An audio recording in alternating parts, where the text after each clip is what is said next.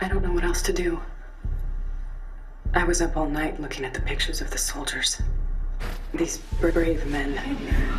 Reading their files again and again. I can't decide who to send into that lab. I know that they volunteered, that if they die, they'll be dying to stop this plague. Maybe they'll live.